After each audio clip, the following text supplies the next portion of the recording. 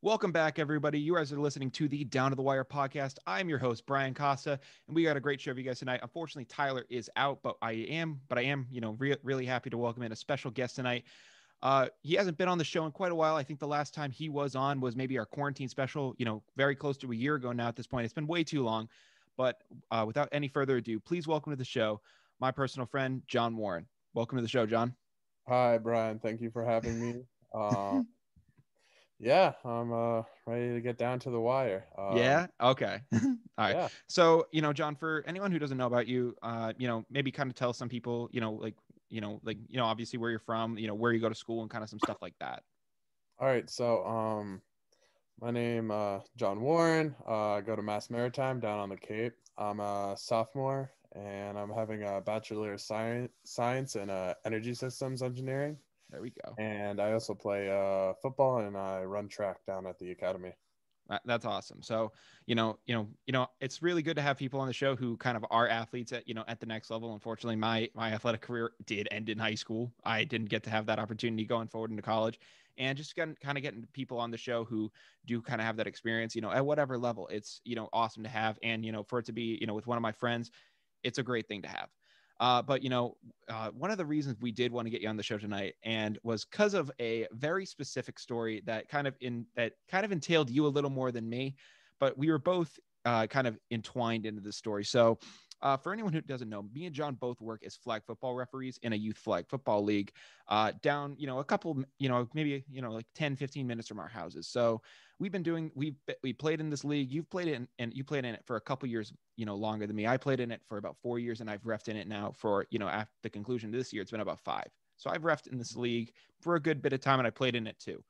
And it's fair to say that, on the field and, on the sidelines, we've encountered our fair share of crazy coaches. That'd be very, very fair to say. I agree. Yeah. I mean, I'll say it though, we've seen some great coaches, some people who, they just get it. It's flag football. Like, let's not go crazy here. I mean, there are some coaches, like, they just understand, like, hey, this is not like the end all be all. But then there are some coaches who really take it to the next extreme. And for the most part, the weird thing that, a lot of people wouldn't expect is that, the higher up levels, which, the highest level in this league is U14, at that level, those coaches actually really seem to kind of just be very laid back and chill. Obviously, there's some kind of every here and there where they're a little crazy, but for the most part, most coaches at that level and even 12U are kind of normal. For whatever reason, it's at the like 8U level and the 10U level that the coaching seems to get very extreme, and they seem to take losses and all this stuff very personally to them as people.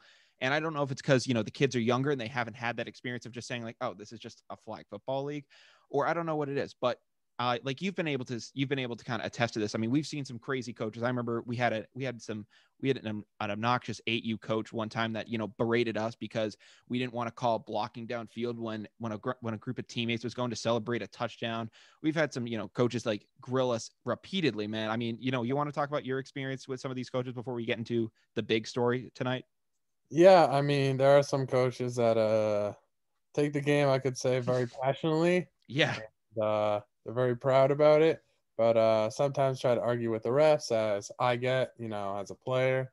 And I understand where they're coming from. I can see both sides of it, being on both sides of the spectrum, Yeah. being, Being playing, mm-hmm. Even in high school. Like, I get it. My coaches would scream. I had a couple coaches thrown out in high school arguing with the Jesus. ref. And I mean, I understand the aspect, but then again, it's a flag football league and it's Yeah. not competitive, no playoffs, no anything crazy, Yeah. no winnings, more just for pride. So Yeah, like, in the past we've had playoff runs, but this year, like, you actually kind of hit it on the head. There was no playoffs just due to COVID. They try to basically get all the kids in and out as quick as possible. So, like, I thought that this year it was going to be, more, relatively calm, because they were like, well, we're not competing for even a plastic trophy at the end of the year. Like, there's nothing really worth competing for. And I'll actually kind of say, I don't know about your opinion, but, up until this event, would you say it was kind of a, calmer year in general? yeah, I mean, honestly, we had it was like our COVID season. We only had like usually have like 12 games. Or Now the 8, I think. 12, 8, yeah, something Yeah. like that. And that's without playoffs, all that. And This year we only had 6, and it was kind of like our COVID year, you could say. Yeah. Very relaxed. A lot of coaches, you're bringing kids in from your local town. It's nothing crazy. Not really like too competitive. Like the age differentials, like were crazy this year. But at the end of the day, you're just trying to have the kids out there playing. Yeah. But yeah, I mean, it was a very relaxed year as compared to prior years that me and Brian have both witnessed. Yeah. So, I mean, it kind of went like that for a long time. And I was kind of saying it to myself, kind of going to the last game. I was like, it's like, you know what? Most of these coaches actually kind of, were able to kind of handle themselves this year. I was actually kind of impressed, even some coaches in the past we've kind of had some interactions with, kind of realized they kind of threw up their hands and they were like, listen, we're just glad to be here, so we'll take it.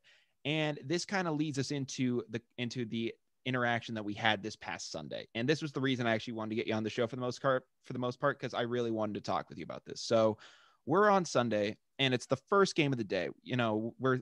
We start at 9 a.m. We go from 9 to 3 and we're doing this thing. And, coaches, even though we said it was a calm year, coaches will still get chippy about some calls and they'll be like, oh, are you sure about that? You sure about that? And I get it. If a ref makes if a ref makes a call you don't like, you're going to question it. Like it sucks, but that's just that's part of the game. It's part of the gig. Exactly. So, we had some coaches do that. And, some of them, they actually understand the rules of the league. There are some, very specific rules within our flag football league where it's not exactly football. Like, we have a 7-second rule that for anyone who is kind of wondering what that is, it's almost like an 8-second violation in basketball where you have to get the ball, past the backcourt. Otherwise it's a turnover to the other team.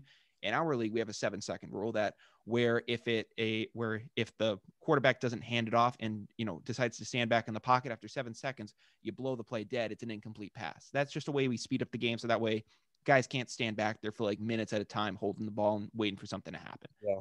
Mostly due to the fact that we don't really have a pass rush. There's no offensive, defensive line in flag football. Yeah. That goes forward also in like 7-on-7s. It's the same way in actual football. There's always a 7-second rule in order to get the ball off because let's face it, like you can't be just running around as a defensive back, even like a linebacker, I guess you could say, just waiting for the pass to get off because there is a set amount of time. Mm-hmm. So, yeah, and I agree with you. Like there are these different rules, to kind of, just, simulate what an actual pass rush would be like and have it be more realistic to the game. So, I mean, some coaches actually know these rules, but some of them, they're coming from maybe, just like peewee football backgrounds or like, even just, maybe middle school or high school football backgrounds. Where this rule, isn't as implemented game wise as it is practice wise. And for us being in the league, you've probably been in it, more than 10 years, with playing and coaching. I've been in, I think maybe 9 or 8 with my experience combined. We kind of know the ins and outs of the league. It's like, you can't jump, you can't leave the ground. Otherwise you're down, like these different, like, idiosyncrasies and plays within the game. So I remember you kind of got like, you ended up calling a 7-second, call on whistle to play dead for a kid. And this coach for a team, I'm not going to name, I don't want to dox anybody, but he kind of just comes at you and literally says like, and basically, kind of questioned your authority on it, like what was your, let's try to, keep it a little clean, but how did he kind of approach you with that? Yeah. So, I mean, I agree with you. Let's not try to dox anyone. We're all professionals around here. And, yeah, so I mean, he went after me. He was like, "What the heck?" And I was like, "Well, honestly, I always call him coach. I'm like, Coach, like, just player held on to the ball for 7 seconds. He's like, 7 seconds? Never heard that in my life. And it's like, And man, this is actually the last game of the season. We thought you would have, maybe come across this by now, but for him, he just didn't hear it. And he actually, I don't even think he believed you when you made the penalty. He thought you were making that stuff up pretty much. yeah, he thought I was attacking his team, which unfortunately, some of the players on his team were a little too chippy. And that happens. I mean, I get it, but yeah. I used to be, I was probably that player that was a little yeah. rough because due to regular football. But at the end of the day, you try to protect the kids, especially after what me and Brian have seen. We're not going to mention any names or any like players or anything, but it can turn with especially younger kids into a very, very serious game. So Yeah. I completely understand like, the reasoning behind the rules and everything now. also after seeing it firsthand a couple of times, Brian, you can attest to that. I remember last season, the season before, there was a couple instances where even kids were getting taken out, Mm-hmm. Yeah. like seriously getting rushed to the hospital. So Yeah. I mean, I remember one kid. I mean, I don't know the kid's name, so I'm not going to, this isn't anything on him. I remember, because kids were so, competitive about it, this one kid got tackled and they tackled by the shoestrings and he literally catapulted in the boards like head first. And it was like this really awful thing. And I was like, oh my God. And so, you mean like there are reasons why there are these protective rules in place. And, I don't like a ref, being the end all be all game. I like to see the players play in a game. So, that's where I come from with that. But but these are, littler kids. So you do need to, you do need to sometimes enforce rules to protect them for their safety. So that is always something that you have to look out for. Yeah, no, I completely agree. And then basically just getting back to the story. Yeah. Sorry about that. The coach pretty much was you could say like kind of making a scene out of it. His team was down by I would say like 2-3 scores by this point. Yeah. And the game is winding down. The game's winding down. He's like, just let the kids play. He was just trying to make a scene about it, parading across the field and everything. And Oh yeah. I was just, from a player standpoint, my coach is doing that on the field. I would honestly just feel embarrassed. Mm-hmm. I felt, that's kind of how I felt. Because there's sometimes where it's like, as a coach and, as an adult, you kind of just have to step up and suck it up. Yeah. I know I'm a young adult. I'm not like no. anything, but, just as a player standpoint, that's how I would see it. And it was very unprofessional of him. And then him and his assistant coach proceeded to kind of go after me for the end of the game. Didn't really set the game. Kind of used a little bit of some words. I can get into a little bit of that too. So I mean, So I think very very violent. Yeah, it got a little chippy towards the end of the game with them. I mean, I feel bad for, I know you did come up to me and you were like, hey, what should we do about this guy? And I was kind of just like, me and you, like we've experienced coaches that, in terms of getting belligerent on a field, we've seen much worse. I remember seeing a U8, cuss a guy out and, he had to get tossed from a game. And I was like, man, that was intense.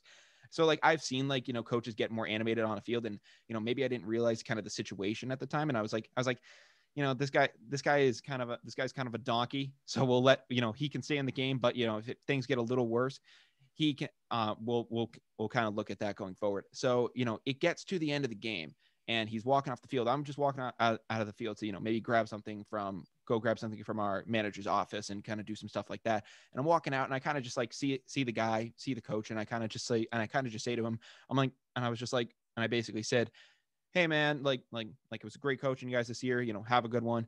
And then he proceeds to say to me, so you ended up showing up a little bit late to work. I've done the same. It's just the way the schedule works. It didn't. I had some family issues going on, so I had to take care of that real quick. No, yeah, it's literally around in our driveway, just trying to get out.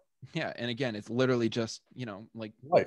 It wasn't like you were an hour late. You were literally like just running a couple minutes behind. Like that's not like I've done that. I've done that plenty of times. You've seen me show up like, as it's getting a little close to action time. And, it happens to the best of us. So I'm walking off the field and I go up to this coach. I'm kind of just like, just having a little jargon back and forth. I'm a little small talk, just like, all right, I'll see you guys next year. Hopefully you guys have hopefully, wish you guys the best of luck going forward. And he goes to me and he goes, so man, I know why your other ref was late today. And I was like, oh yeah, why is that? And he goes, oh, And I was like, no, what? And he goes, oh no, And I was like, actually, no, man, I think you actually need to explain to me what you're talking about. And he goes, I think he needs to go get tested. And I was like, wait, did John tell you he needed to get like a COVID test or something? And so I was like, wait, did you go to get COVID tested? And I was like, no, he didn't go to get COVID tested. So I'm like, wait, tested for what? And he tells me, oh, he's basically high as a kite. And I was like, whoa. And I literally looked at him and I just had a moment of honesty. And I was like, dude, this is a U10 coach. And I'm like, dude, what the heck is wrong with you? And I used a little more kind of colorful language to kind of exhibit my point. And he goes, and he basically goes, he is. And I'm just like, John, for your experience, you said it earlier before, you play football at a military academy. Like, I don't think there would be anyone, more stringent of being drug tested than you. I mean, you can probably attest to this. Yeah, I can. And unfortunately, he kind of just got caught up in the heat of the moment, which I understand, but then It got just really unprofessional real quick. very, very unprofessional real quick, I would say. I mean, it's not even actual tackle football. You're at an indoor soccer facility just doing your thing, and you have to, make it a scene like that. I was just like, man, what are you doing? Like, that was ridiculous. And I was offended on your behalf. I was like, my God, you're gonna treat him like this? That was ridiculous. I But know, it's crazy. it was an absolutely crazy day. Luckily that was kind of the only real fireworks we saw that day. There were some other, instances, but in terms of fireworks for a season, that kind of covered the bases there. But in now kind of getting into sports news, I wanted to go through that story with you. It was an absolutely crazy day that kind of to kind of cap off the season. Any final words for you on that? I mean, it was a good season. It was Yeah. successful, and we got everything we wanted to do across. Hmm. Just unfortunately, at the way the coach fell, it ended at the end there.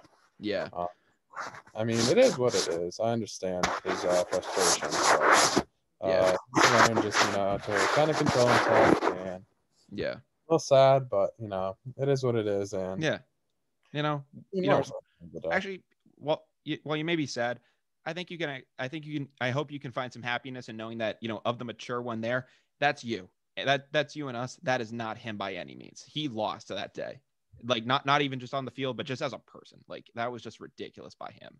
But kind of staying with football, I think it's only appropriate now that we go into the NFL after coming out of this youth league. I wanted to, cover that story. But in football, we're both diehard Patriots fans, and there seems to be something brewing right now out in Irvine, California. There is a players camp. Basically, it's almost like a captain's practice called Pat's West. I mean, you've kind of been posting about this like just as so much as I am. I mean, what are your thoughts on the fact that there are a bunch of these players and now Patriots of new and old, like guys that we just signed in free agency, and some more long term guys coming out there to California to practice after this 7-9 season. I mean, it shows dedication, and it Yeah. shows that really, they're not really trying to have a repeat season of the 7-9. And No. honestly, the Pats going 7-9 with that squad. If you look up like a Week 14 like team, what we had on Yeah. defense, you Mhm. couldn't name a single player. Yeah. I'm saying like a single player on that team that was like even competitive. It Yeah. just kind of goes to show that Bill Belichick's coaching is elite, Mhm. and even going 7-9, as on paper that might not look really impressive with the guys they had and the situations we were And kind the of def dealt with. and the defense we actually did have, like you were saying, like his coaching was impressive, but that's not because the defense didn't perform. We actually had a pretty decent defense at times, but it was the offense that really just could not pick up the slack. Yeah, and unfortunately we couldn't really pick up the slack on offense due to Cam Newton just having a little bit of Troubles, to say the least. trouble, to say the least, and Yeah. the wide receiver core consisting of well, Gunnar Cheskely, which I can't blame him. He was a Pro Bowler this year, Oh but yeah, as a punt returner though, unfortunately, it punt was not returner. as a wide receiver because Cam only had 10 touchdowns throughout the year. But I was looking at some of the guys that have attended so far. Jarrett Stidham and a bunch of guys have been putting out hype videos at this place, and it's actually really cool. It's not even just training camp and stuff going on. It looks like they're also having some team bonding. So it looks like they're going like to a paintball course. Looks like they're actually trying to really bond as a team. And some guys that have shown up so far include Cam Newton, Jarrett Stidham, Jacoby Myers, N'Keal Harry, Matt Lacoste, Devin Asiasi, Hunter Henry, Nelson Aguilar is showing up, and Kendrick Bourne, who's become a guy who I really have started to like. I don't know why. I mean, he has kind of just always been like a third type receiver, but he kind of just has like a type of personality and he's just bringing a type of atmosphere to this team that I really enjoy. He just seems like a really likable guy. And, having that up in New England, I mean, you have plenty of likable guys up here, but I feel like someone with his kind of attitude and stuff towards the game, I'm really excited to see how he works up here. Yeah, I mean, honestly, he really fits the play scheme I think we're looking for, which Mm-hmm. honestly I see it as a play action type offense. Yeah. We're still it's going to be a run heavy, like 30 runs a game, due to the fact that we have a 250-pound quarterback Yeah. and run the ball and run over linebackers Yeah. legitimately. And yeah, I mean, I honestly think it's going to be more of a play action, and he really gives us, that quickness to get off the first 5-6 yards right off the ball, and then Yeah. you can get going into his route. Hmm. And I'm just really excited. I love to see Cam Newton. I really hope. Apparently, his arm has gotten a lot better. He's a Yeah. great personality, and everyone, despite his troubles, just really loves Cam Newton. Yeah. Like, he is the man. He is still Super Cam, and people still remember him, for the good times, not the bad times. Yeah, I mean, people remembering I'm a super cam. I mean, you posted it on your actually you shared a post at least with me today.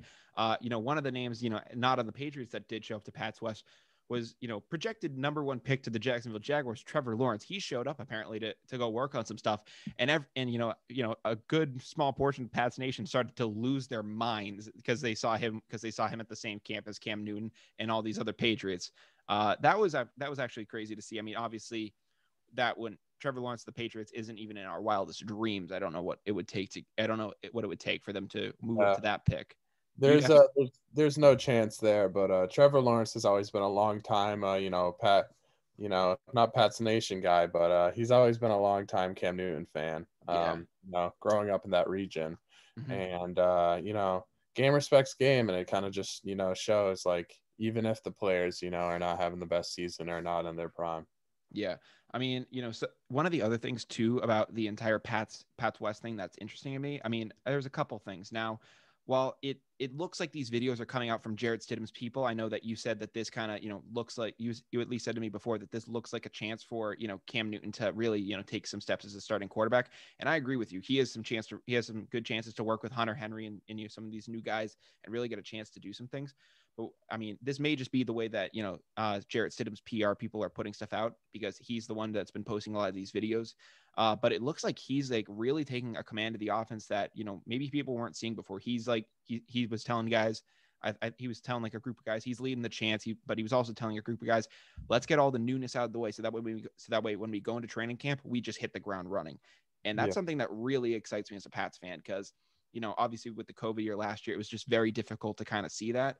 So to kind of see that, Stidham is really engaging and really wants to, fight for that job, even knowing that Bill kind of maybe has some favoritism towards Cam, it really excites me about him as a player. Yeah, I mean, Stidham's the type of guy that he's a hard worker. You look at his college career, he was bounced around all over the place. He got Yeah. caught up in, a couple scandals, so he had to leave there due to the coaching staff. Then he went to Oregon. Then I think he went from Oregon To to Auburn. To Auburn. Auburn.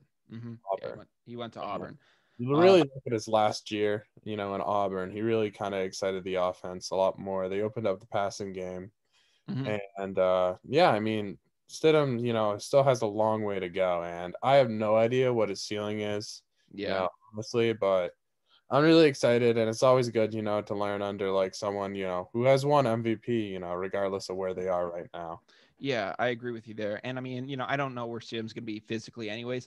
I just think in terms of leadership, him taking these steps forward is definitely something good to see out of him because I don't really know. I haven't really, seen those types of clips from him before, but just seeing that, I think it, definitely shows kind of a maturity from the guy. Yeah, I mean, you've seen him. I don't know if you've been following, but you see him with what's his name, Jason Palmer, Carson I Palmer's Carson, brother. the oh, Carson Palmer's brother, he's okay, a QB like guru type guy, and really, he has a whole camp going, and okay, he's been training with him. He's been training with Trevor Lawrence, been training with Justin Herbert, and some of the other young QBs like Josh Allen. mm-hmm. That daily trains out with, Yeah. and yeah, it's really good to see it, and yeah, I mean, I think he's in good hands, and I think Pat's Nation, can rest assured that we gotta trust in Bill, as they always say. Yeah. It's all going along smoothly. Mm-hmm. Yeah, and then the final thing that really kind of does excite me from Pat's West, frankly, obviously in free agency, the big, one of the two biggest moves that we made were the signings of Jonnu Smith and Hunter Henry. Smith has yet to show up to this, mini camp kind of situation, so I'd be interested to see what he does. But Hunter Henry is there, but as I mentioned, Devin Asiasi, the guy they drafted, one of the guys they drafted last year, and Matt Lacoste are there, so. While they did bring in these two tight ends to essentially be their replacements, seeing Devin Asiasi there, who I would think out of him and Dalton Keene, which were the guys drafted last year, he probably has the most potential. And kind of seeing his size, you could. I think Hunter Henry could definitely, be the blocking guy and could, be the red zone threat that he is.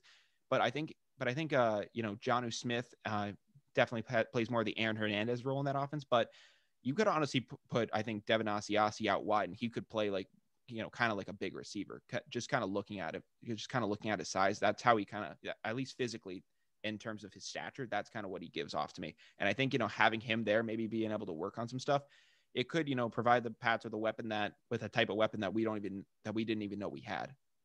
Yeah, I mean, his tape kind of coming out of UCLA says a lot. He's a big guy, Yeah. big blocker, but he's also very, very fast for his size. And he also comes across me as very lean. I don't know if that's the case, Yes. but he looks very lean. Yeah, that's the big thing also. He's very lean. So the one concern was, is he a true tight end, Yeah. But And I he's kind think of a hybrid. You've and I been think seeing that a lot of those, ever yeah, since, the mhm. game really evolved, And but I think for his case right now, that may not be a bad thing because they just brought in two not other at all. guys. If he can be a hybrid guy and have him be the third guy and, be more of just a big wide receiver, that might play really well for him. That could be Yeah. something that you really want to look at going forward. And you could have just an absolutely huge receiving core, and not in terms of just talent, just in terms of physical size. Having Devin Asiasi as a wide receiver could play really well for us. Yeah, I mean, looking down the stretch, I'm really interested to see what we do. I mean, the two tight end offense, always seems to go well in New England. Mm-hmm. We had it back in the day with Brady, Mm-hmm. twice actually, on the first Super Bowl run, and then really on the end of the Super Bowl run on the second one, even with the short stint after Hernandez with Martellus Bennett. Yeah. And I mean, honestly, I'm really excited to see what we do, and especially with the great signings I think we made this Yeah. offseason. Me too. Now, kind of going back into general free agency, I know the draft is coming up and some stuff like that, but we've had some, pretty big, free agency moves, lately. We had Kenny Golladay going to New York. He's going to be a paid man there. We've had James White. He's likely going back to the New England Patriots. And I think it Oh, broke it's today. official. I don't know if it became official, but they said it was likely that he was going to go back there. I think it was going to be like a 1-year deal. 1 year, 2.5. Yeah, I think Guaranteed. that's what it was going to be, which, if, maybe they can lock him up for more later on. I hope they can do that. But if maybe he starts to fall off, maybe they get out early. But, and then, I think what broke today was T.Y. Hilton going back to the Indianapolis Colts on a 1-year, Yeah. $10 million deal, $8 million guaranteed. You were also talking to me about some possible deals, in free agency that intrigued you. Outside of those three, were there any others that, kind of really came across your mind? Just in general in free agency that has happened. Yeah, you had mentioned some to me before the show. I was wondering if you kind of wanted to get into those. Oh yeah. So I mean, what's pretty big for me is Lawrence Guy's back for the Pats, 4-year deal. Yeah, That's huge for us. I mean that's a crazy Uh, commitment too to get that to basically get that to a nose tackle guy. That's a crazy commitment, I think. yeah, and he's a very commanding nose tackle as well, and a Mm-hmm. veteran for our defensive line, and that's a huge and always good to bring back someone who knows what they're doing. Absolutely. Um, I'm really excited to see Kenny Golladay in New York, and you get to really, I think, see if Daniel Jones is the man, especially with the signing of Kyle Rudolph, which I think is huge Mm-hmm. for New York. They can run a Yeah. double offense. And then Saquon comes back healthy. They're looking pretty good. Yeah. That defense has really ramped up. And, Joe Judge, very, very underrated coach, despite, Mm-hmm. the way they took off this year. He's literally the only coach who has coached, under Nick Saban, and then he got Yeah. directly hired to Bill Belichick, and then a head coach, which is Crazy. honestly one of the better, if not the best, like going One of the down best. like college coaches, NFL coaches, and then doing your own thing under Yeah. the wing, both for like the past 10 years. You can't get any better than that. Like Really can't get any better. The guy has a phenomenal resume, and I'm really yeah. excited to see what he does. I'm really excited about the Jacksonville Jaguars really looking into it because the Mm-hmm. amount of cap they have and everything still going on. Yeah. Um, and then as well, I'm really excited about seeing how Ty back to Indy. I think that's very, very big. Mm-hmm. Some people wrote off Carson Wentz, really after this one bad season due Yeah. to injuries and everything. And honestly, here's a little hot take. Um, I honestly think that Carson's going to be back and he's going to be, above average QB. Really bring back, Okay. that Andrew Luck type vibes to Indy. I really think he's going to excite, especially in that offense, because he's run a very similar offense. I mean, I hope so. He's had such a bad break, and I mean, if he can get back to that level, that'd be great. I would love it for him. And, he's one of the type of guys that you really just got to root for. He was really like unfortunate situation. He was really doing everything he could. Hmm. And unfortunately, it didn't really work out from him in Philly, but best of luck to him. And it's huge, really huge signing Ty even to a 1 year deal. Yeah. Really And then yeah, and finally in NFL news, now Lions defenseman, former Rams defenseman Michael Brockers, after the now record breaking Matthew Stafford for Jared Goff and some picks trade, he came out in support of Matthew Stafford and basically said the trade for him said the trade for the Rams was a quote level up at the position. And, basically only a couple days later, he proceeds, I mean, the trade had been, basically finalized since, like December or whatnot. And it had been in, like basically, recording all that stuff. But when it officially became, official on the league, like at the start of the league year, and he tweeted out that it was a level up at the position. And then a couple days later, he then gets shipped to Jared Goff's team up to Jared Goff's new team and becomes a Detroit Lion. He's since come out and apologized for that. But I mean, that's just a really bad look. Obviously, he's just trying to kind of, support the new move and do all that stuff and, hype up the team. But, in terms of a bad series of events to kind of follow you, that's a really unfortunate series of events. Yeah, I mean, it was awful. I really feel bad, but He kind of it's did it to his words. himself. His words. I mean, And it's he kind of crazy. did it to himself. Unfortunately, you can't get it. You just, I don't know. Just watch what you say, Yeah, pretty much. And because it'll come back to bite you.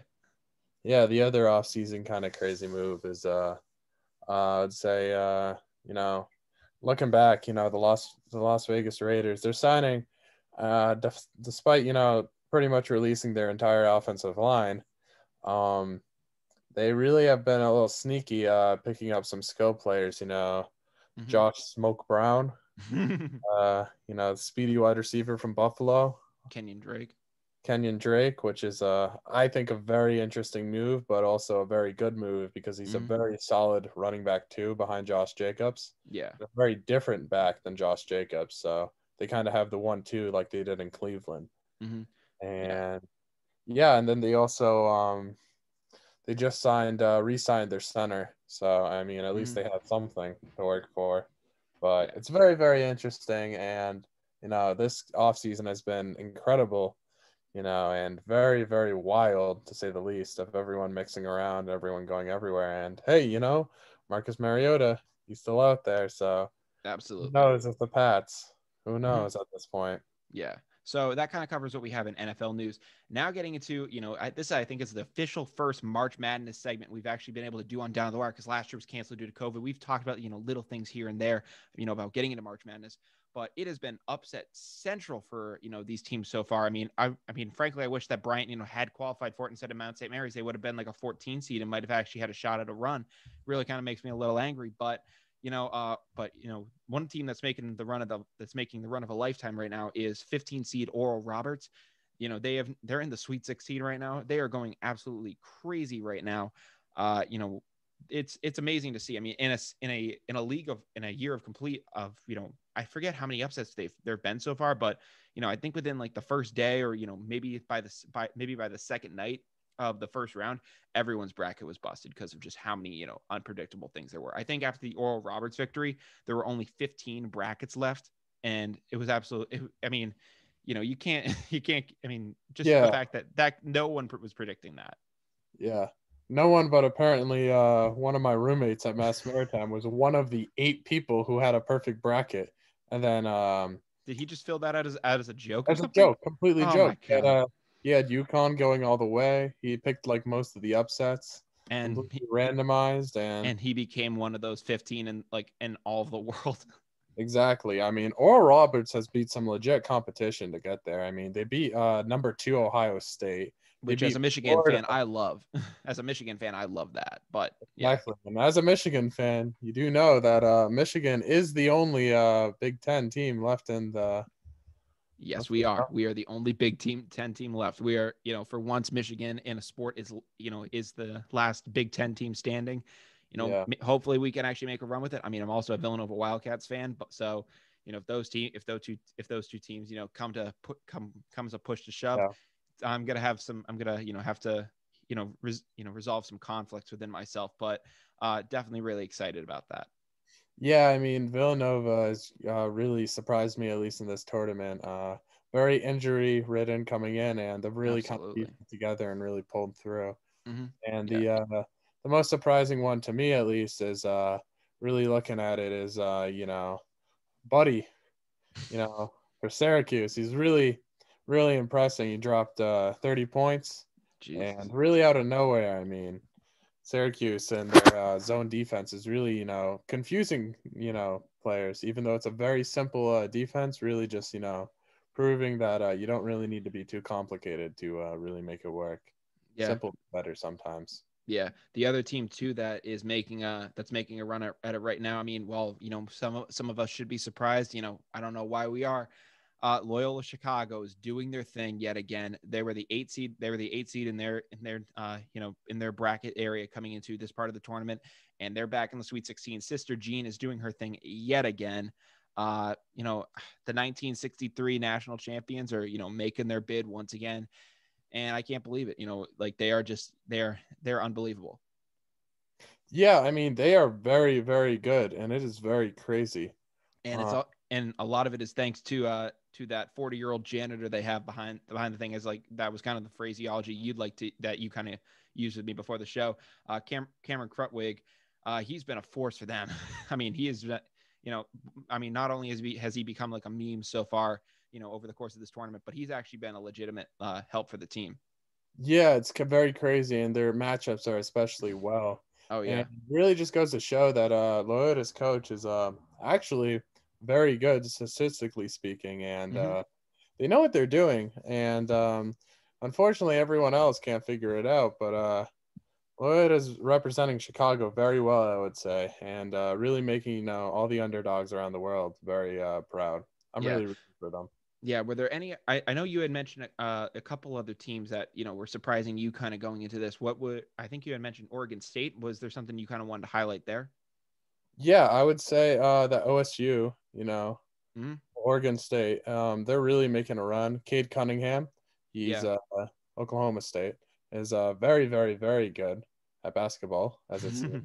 And honestly, right now, I have them the hottest team right now in college basketball because it seems that even if you really don't think they're going to do well, they keep making it.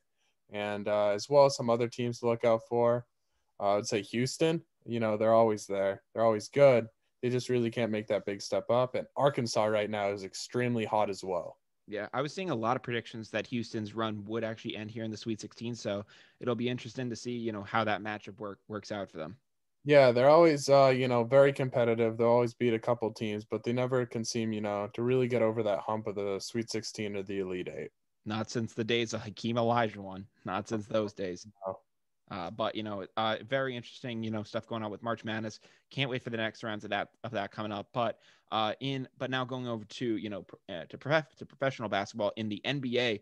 The NBA trade deadline is tomorrow at 3 p.m. There are some possible moves going around the league so far. One of them looks like it's going to be Magic's power forward Aaron Gordon. He requested a trade after frustration with management and just so many other things there. This season he's currently averaging 14.6 points a game, 4.3 assists, and 6.6 rebounds.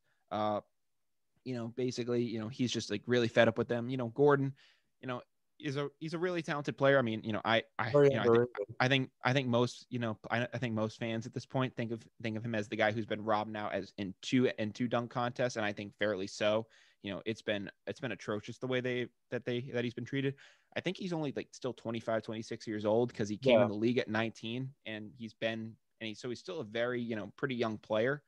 And I think that he's got a. I think that if a contender could get him on their team, he could be a really solid fit going down the stretch. And it looks like the Celtics are in the run for him right now. I guess there are some conversations going on there. If anything broke during the show, we were going to get to it, but it doesn't look like there's anything official right now. But the Celtics are interested. So your thoughts? I mean, he's a great player. Yeah. Very, very underrated. As you say, most people look at him and they're like, who? Mm-hmm. And he's not a really a household name except for the dunk championship, which me and you and a couple other guys in our age group, that was like the prime time for us watching that I would say incredible competition there. Yeah. But By yeah, by now by now the dunk contest is dead. I mean, you have like the guys that you have in it now are atrocious. But like when we were growing up, seeing like Blake Griffin and seeing Dwight Howard do their thing, that was like a great time for watching dunk contests. yeah, I mean, also in NBA news, you could say is Tyler Hero right now is shooting 31% from three. Jesus. And yeah, I mean, unfortunately for him, his shot really isn't as good as it was in the bubble. And Yeah. most people are really starting to look and think about it, as well as Jamal Murray, having a little bit of an off year, you could say. Yeah. And like the NBA bubble, does it really Did it as well? kind of inflate some stats? Yeah, with TJ Warren and some others. You could I mean, say T.J. Warren was just a freak thing. I feel like Tyler Hero though I thought really started to make a name for himself in the bubble and influenced that Jack Harlow song, which everyone loved when it came out. But I mean, the kid is still young. He definitely has a chance to work out his shot. This is definitely a test for him to see, is he gonna, is he gonna become that star guy that a lot of people thought he was gonna become, or is he just gonna become the next version of a JJ Redick, Kyle Korver guy that just kind of goes around the league and is just a 3-point specialist for the rest of the careers? He has a shot to become a star at that position, but if this goes wrong, he could just turn back into just that guy. yeah, I agree. And honestly, I'm really rooting for him. He seems like a good guy, good player, Mm-hmm. and Yeah. yeah, very, very underrated college player. Mm-hmm. Very underwhelming for Yeah. the first couple, big matchups, especially against Duke and Zion and the whole team. But yeah, other than that, I mean, Zion's making a very, very good run. He's recorded, I believe it was 20 plus points in 3 games. He's Mm-hmm. one of the youngest to ever do that. Jeez. Pretty sure he beat out who was it? He beat out Luka Doncic for Wow. that role. And other than that, right now, I guess the biggest news you could say is Jaylen Brown kind of complaining about the game plan that Brad Stevens is putting together. As Mm-hmm. he's a very good shooter, as it's very well known, but All-Star this year as well. And he's just kind of a little complaining about how with the game plan, the situation, it's more run through as Tatum as the Mm-hmm. star of the Yeah. offense. Rightfully so, he's earned it. And Yeah. Jaylen Brown's more taking a backseat role. I mean, And some people though could make the case for Jalen. I mean, he's a very talented player himself, and he's taken, I think, very noticeable leaps every year. While Tatum's had more of a gradual rise to the top. But I think both players present their case. Another thing I saw with Jaylen Brown too is that this was kind of just on Twitter, but there was like a report coming out that people were saying that someone had said, I don't know, it was like some rumor thing, and it said sources from inside the Celtics locker room say that Tristan Thompson doesn't have his support amongst his peers, but Jaylen Brown literally came out on Twitter today and just said cap, and everyone just like immediately liked that. as Yeah, well. Yeah. yeah. So Defended that. he came to their defense, and that was great to see. Yeah, I mean, I love to see it also, but Tristan, let's pick it up a little bit. Yeah, and I think that's why getting Aaron Gordon here would be a good fit. I mean, We are in need of a power forward, a we legit power forward. I mean, we've been in need of frankly, I think we've been in need of a solid big man or just any, real threat down, in the front court. I mean, obviously we had Al Horford, but he was still kind of a shooting guy. We haven't really had a powerful guy down in the front court, really, I think, since Kevin Garnett. It's been Yeah, crazy. that is. And I it mean, is what it is. But yeah. yeah, I mean, the small ball little aspect that we're playing, and I think the Celtics are going to make moves to adjust, or I else hope so. we're just going to keep teetering and really stay. I guess you could say Boston strong and really just stick with the roster we got. Yeah, I mean we're eighth in the East right now, so I think we definitely need to make some moves. But in only a couple hours, we'll see where the Celtics are standing. We'll see where the Celtics are standing in terms of Aaron Gordon. Another player that could possibly be on their radar tomorrow is current Cavs forward Andre Drummond. When the whole news about Andre Drummond being sat came out, I think it was February 12th. It was the last time he played. What was the last time he played a game? And it was like he's sitting and the Cavs said we're going to sit Andre Drummond so that way we can get a trade across. And then Draymond Green came out and had his comments basically saying that there was a double standard going on. I kind of had seen it, but I was able to see it from his perspective. But I was also at the time I was able to see it from management's perspective of even if it was going to be like a week or 2 weeks to kind of find a trade partner for them, I could understand it where it was like hey, like we don't need this guy to get injured and then we can't trade him. So hey man, we're working through the final details of a trade. We're gonna sit you for the next couple of days while we get this thing out, and you're gonna be sent out of town. That's kind of the way I thought the deal was going, for the most part. So that's why I didn't really report on it initially, because I was like something's probably coming for him. But it's been well over a month at this point, and he's still on the Cavs and still hasn't played a game at this point, and it's gotten ridiculous. So tomorrow we're going to see, is he going to, be bought out by the team, or is he, or will he be dealt somewhere else? I mean, I think he was averaging like 17 points a game this year. So yeah, he could still be a good threat for, any team that needs a big man. The Lakers are interested. The Nets, I guess, have some interest. Frankly, I think the Celtics should also throw their hat in the ring. I mean, I think that we need any big support that we could get would be a huge addition for us. Yeah, exactly. And especially facing the 76ers. Mm-hmm. It's really hard to compete with Joel Embiid. He is the best center in the league. Mm-hmm. And honestly, he's probably a front runner right now for MVP with Yeah. LeBron out. Yeah, I was about to say. I was about to say on my last episode, I had said that LeBron was probably going to be in the running for MVP, but with him out indefinitely, Embiid realized a chance to make his mark and prove his case. Yeah, and also a very underrated thing was Dennis Schroeder kind of coming out and saying like we're still playing with that same aggressiveness.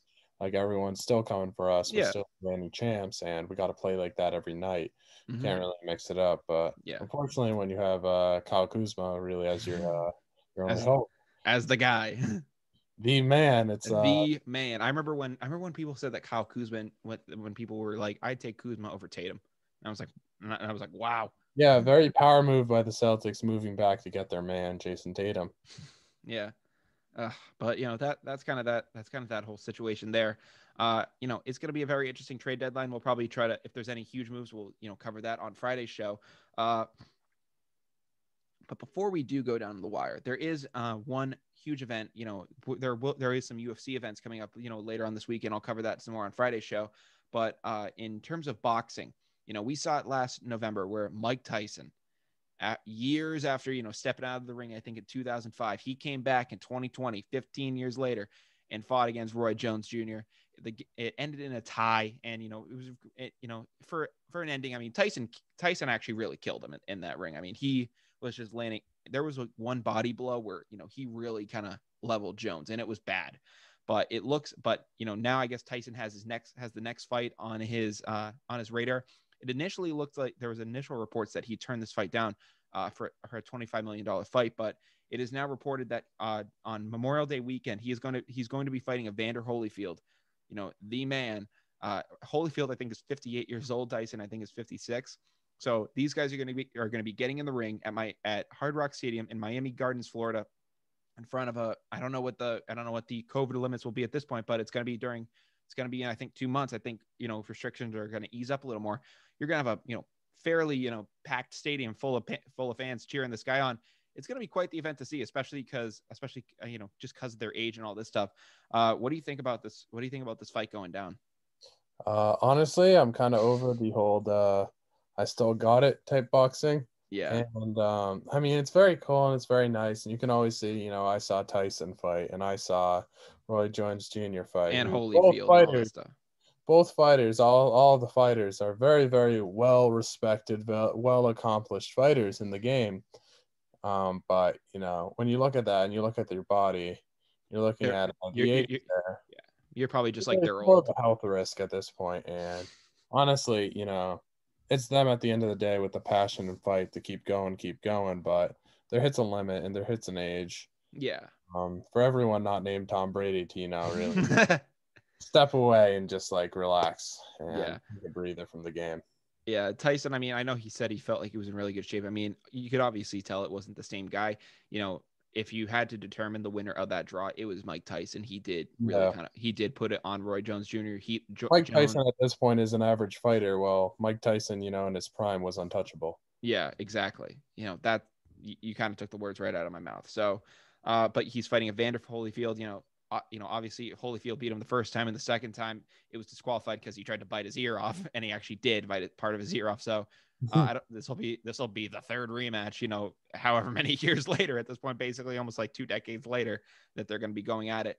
Going to be a very interesting matchup. Obviously, they're almost 60-year-old guys at this point, so just to see them get in the ring and do this, you're right. It is a health hazard. Kind of a feat on its own, but also you kind of look at it and It is a health hazard, but the other thing too that you can look at is, I mean, you look at that initial fight, and I'm definitely gonna be more excited to see like a full stadium of people cheering this on. Maybe that really get something out of these guys, and maybe they're really throwing some haymakers that they weren't in, that Tyson wasn't throwing in that other fight.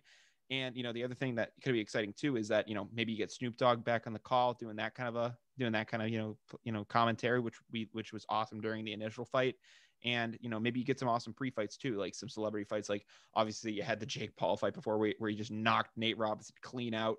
So maybe you get some fun fights like that. Maybe you actually get some legitimate fights in there where you have some really good boxers. Make it more of a show. Yeah, I understand that. And so honestly, so Tyson Holyfield could be the main event, but but people did look and said probably the Jake Paul fight was probably the headlining event. Get some celebrity fights in there, maybe get even some legitimate fights in there. I don't know what it would take, but it said that he's fighting on Memorial Day weekend, but it didn't say that he's probably the headliner. I'm just speculating. Who knows? But just to have that as a possible option is really exciting to me. I can't wait to see this fight. I mean, it's just going to be something fun to watch. It's Memorial Day weekend. You're going to be having a cookout and, get to watch a Tyson fight in Miami. What could be better? Exactly. So I'm really excited to see that, but I'm afraid it is officially time to say that we are down to the wire, which means we're going to go through everything we talked about in the past hour, and we're going to let you guys enjoy the rest of your night. So we started things off, obviously welcoming John into the show. John, obviously, thank you so much for being here, man. I really appreciate it. No, I appreciate you. Thank you for letting me get another opportunity on the show. I believe this is my third time on. It's been way too far in between. We hope to get you back on much sooner. So I'm very glad you're able to It's always a pleasure, joining, coming on down to the wire and really just talking sports. Yeah, I appreciate it. Were just like me and Brian were, a couple and still do, in his basement. So yeah, absolutely. That's the way this kind of stuff starts, and I'm glad to have you on, man. But from there we talked about your story, about our kind of your story with an interaction of a flag football coach this past weekend. Really crazy stuff there going on there. After that, we went into talking about the Patriots, kind of little mini training camp called Pats West out in Irvine, California, with a bunch of Pats players, old and new, showing up. We talked about some free agency and trade discussions kind of buzzing around the NFL, including guys like Golladay back to New York, T.Y. Hilton back to Indy, and James White to the New England Patriots. We talked about Lions defensive lineman Michael Brockers apologizing to quarterback Jared Goff after he basically called him out after the Matthew Stafford trade. In March Madness news, we talked about Oral Roberts making the run of their lifetime, as well as Loyola Chicago, making another run into the Sweet 16. Sister Jean again is working her magic yet again. I don't know what type of prayer she's sending up there to the big man, but it's working. She's sending statistics up to the man. His absolutely in that prayer. Mm-hmm. But then in NBA news, we talked about Aaron Gordon requesting a trade from the Magic.